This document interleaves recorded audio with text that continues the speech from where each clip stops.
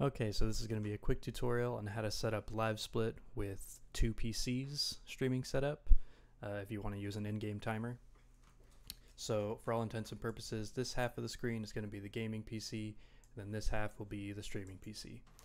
So all of the downloads to these files will be in the link below, and this is just a brand new download of LiveSplit, so nothing has been installed yet.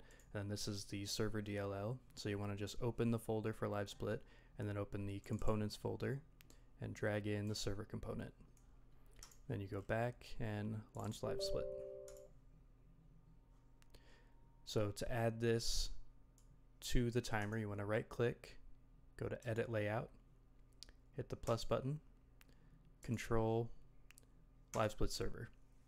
So this added the server to our layout, and then go ahead while you're here, go to the layout settings and then to the server tab, and you can see the IP that this is running off of.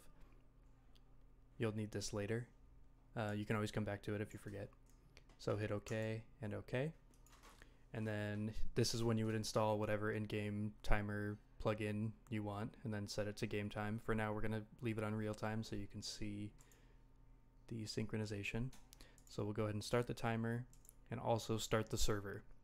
You have to start the server each time you launch this timer, or these won't sync up.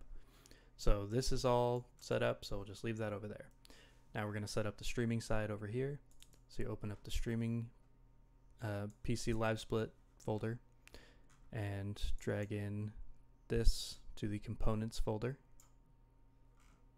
So same as the server side, just with the client file.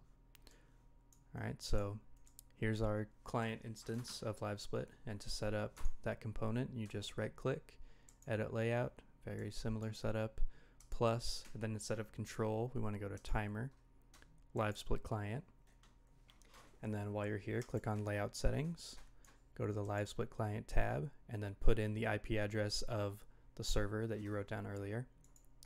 And then as soon as you put that information in, hit attempt connection.